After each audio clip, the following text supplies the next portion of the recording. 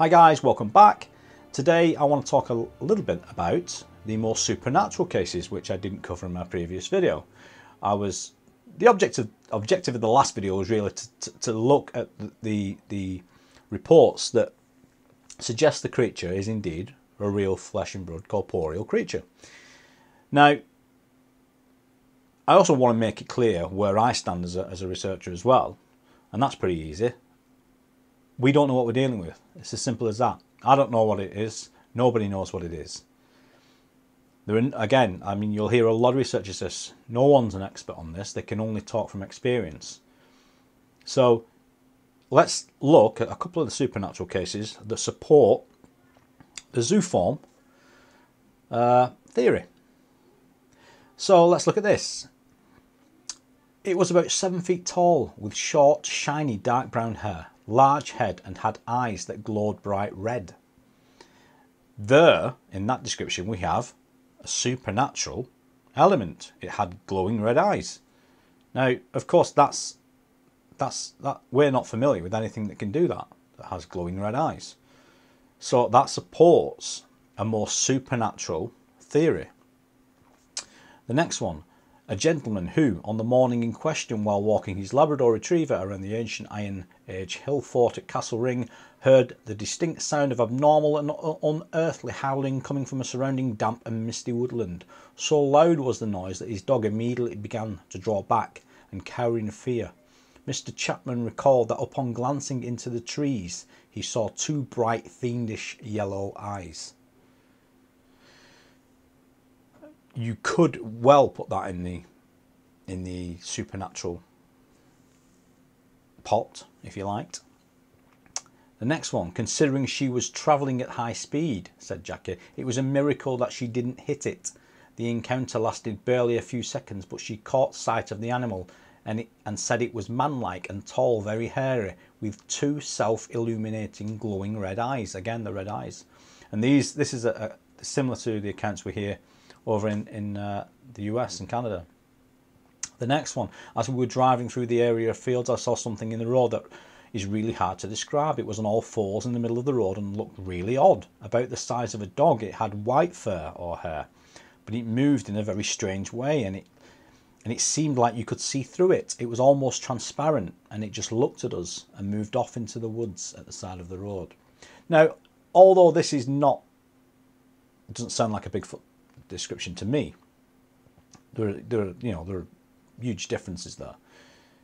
That is a supernatural case and supports the zooform theory, or the supernatural theory, or the jinn theory. And there are a few cases like this on the map. And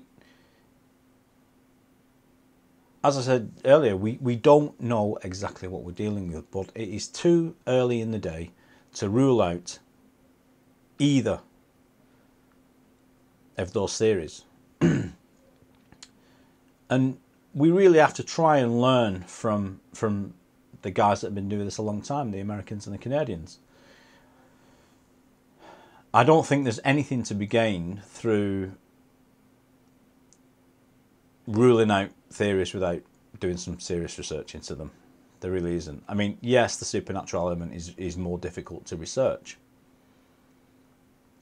Not that the corporeal flesh and blood is much easier anyway, but at least we can document that with prints and the structures. Now, I suppose we can talk a little bit about structures if you like, and my feelings and thoughts on the structures. I'm not a fan of the structures. I've said that from very early on in my research, and maybe that's just because it's an area that I haven't really, the bulk of my sort of interest is not in that. I don't think that's where we're going to find the evidence or present. I don't think that's where the stronger evidence is going to come from. There's so much wild camping and Cub Scouts and just camping in general, and just kids playing, and so much research goes on in these areas that without another maybe 10 years of documenting this stuff like they have done in America, I don't think we can say one way or another what it is that we're dealing with.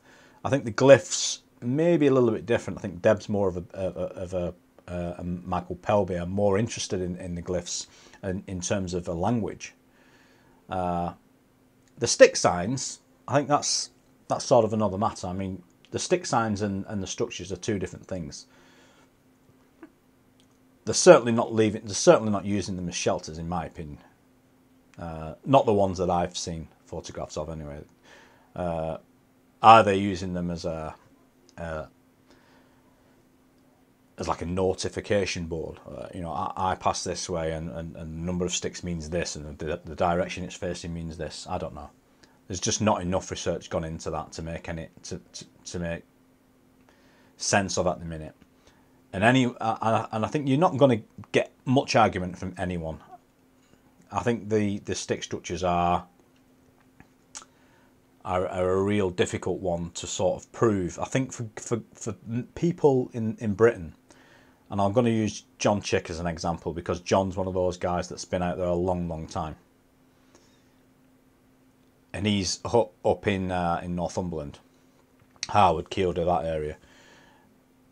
And John believes that he knows exactly what the stick signs mean. He has quite a lot of encounters. He knows where they are. And I'll be speaking to John, and John will be appearing in Elusive. I'm going up to Northumberland to interview John and to have a wild camp up there with John in his area. I think again that what these particular ground sticks or sticks leaning against trees or tree snaps, I can't prove what they mean because you're going to have to be researching in a particular area for many seasons to get familiar with what is actually going on and the wildlife in that area, the species of trees in that area, a whole host of things, the camping activity in that area. There's the logging activity. There's a lot. You can't, again, this is what I was saying yesterday, you can't just walk in to this subject and expect to solve the mystery in 6 months. It's just not going to work that way. You may, depending on the area that you're in Britain, you may have an experience, and sometimes that's all people need. Another thing that I wanted to touch upon that I didn't mention is a lot of the time you'll hear debate that there isn't a lot of, or any, indeed, historical reference to a wild man in Britain, which isn't necessarily true. Again, Deb Hatswell's probably a better person to speak to about that. But what you'll never hear mentioned, or rarely hear mentioned, is the fact that a lot of British history, one, British history is not that old at all in the scheme of things, and two, a massive amount of British history has been written off, forgotten, or lost. Now, am I saying that potentially in that lost history, because British history is not very old at all, written British history, the rest of it's archaeological, am I saying that historical reference to a wild man could be in that lost history? It's plausible, is it not? Does it suit my way of thinking? Yes, it does. It suits me that potentially that could have been forgotten or lost or deliberately removed. Is it plausible to suggest that? Absolutely, it's plausible to suggest that, given that we were dealing with religious factions and the monarchs that basically directed society at that time and manipulated it to think the way it wanted it to think. So, not too different than today really. But yeah, so there you have it. I just wanted to drop that into the conversation. And I guess stuff like that. I mentioned yesterday, none of us are specifically scientifically trained. I mean, I'm trained I'm a digital compositor, so I know my way around special effects, if you like, and video, that kind of thing. The technical side of that. I used to be a digital compositor and worked on a number of productions for BBC, Sky, and Living, and Doctor Who, and a couple of more shows like that. It aids me in filmmaking, I guess, and it aids me in some, I guess, calling out hoaxes should they ever happen, because you can look at a hoax generally, and if it's a composite, a photograph or a video, then you can pretty much rule that out if you can get your hands on the file. But historically, we could really, this is why we need to sort of spread the word and get historians on board who can help with that. The problem is in these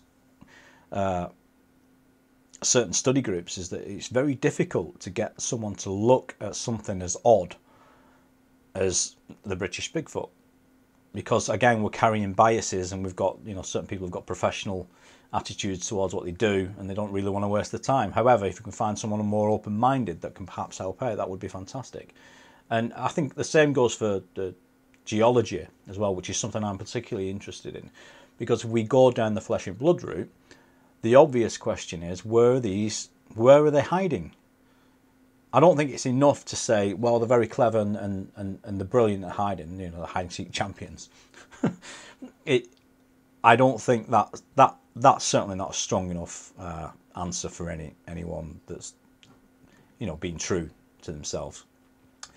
And I think potentially, I've mentioned previously mining systems and ancient mining systems, but again, I'm not educated enough on the geology of Britain to work out where those areas are, the pros and cons of that. I mean, I've been in touch with climbers and cavers that have said that, again, you're running into a lot of egos here, because, well, I spoke to one gentleman that said, well, look, there isn't a cave in Britain that a caver hasn't found.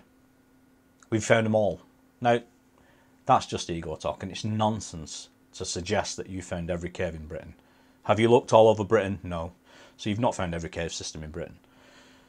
And then I met a really nice guy that said, look, one day we were out caving, a friend and I, and at the bottom of this shaft, we found about a dozen carcasses of sheep. Could that be a wild cat? Yeah, I mean, absolutely, potentially. Could it be that the farmer walked out miles to this cave system and threw, you know, disposed of the dead sheep down the cave? Maybe. Either way, what it tells me is that more research has to be done in these areas to rule out these things, or to get more information about the possibilities of these things. Because if we're not being realistic when we're presenting a possibility, we're not going to convince ourselves, never mind anybody else.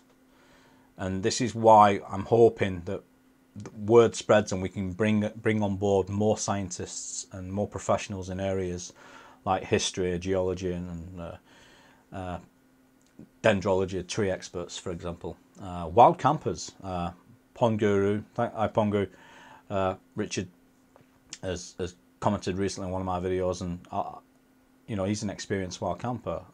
Fell Wanderer, if you're listening, Damien, I'm hoping to meet up with Damien and do some wild camps with Damien, because these are the people that are more experienced. That's the next step. If you're lucky enough to be, you know, to be a resident in an area where there's huge, vast amounts of, like Northumberland, for example, or in places in Scotland, and they've got huge remote areas along, because I still think that that's where the stronger evidence is going to be found. Yes, they are obviously using rivers and power lines, the path of least resistance, to traverse the country. Just theorising. If they're eating and you know, mating and birthing and all that kind of stuff. But I still believe that, I mean, let's look at winter, for example. It seems to me the researchers generally agree, this is just generally, obviously I haven't asked them all, but they generally agree that between December and February, activity, whatever activity they have in their areas, and they know because they're frequenting them, dies down. It seems to die down over that winter period. So again, this sort of supports a more corporeal animal, doesn't it? Because if it's a supernatural animal, the weather shouldn't bother it. It shouldn't affect activity at all. So we just need really more experience in the team.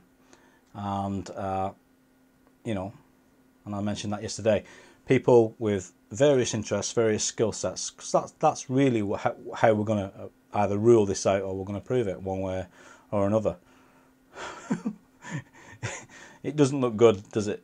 You know, there's thousands of guys have been at this 50, 60 years in a known era. Well, I don't know. That really depends how you look at it, doesn't it? Because I think there's a lot to take into account. The American situation is slightly different than ours, politically, religiously.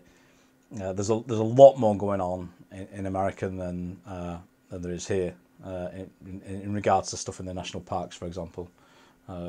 People bring up the missing 411. I do think that's an interesting element. I think it's potentially a reason why more mainstream research hasn't been done. It's a possibility. I'm not saying that's a reason. I'm not saying that those disappearances are anything to do with Sasquatch or anything else. I'm just saying that it's a possibility.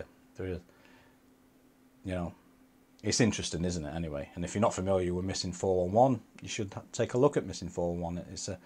It's a really intriguing, one of the most intriguing subjects and topics that I've looked at for a long time, and maybe that's something for Ben Wargate, missing 401. Ben, you should do that on 401 files. That'll get you a lot of interest. Anyway, thank you for listening to me waffle again, and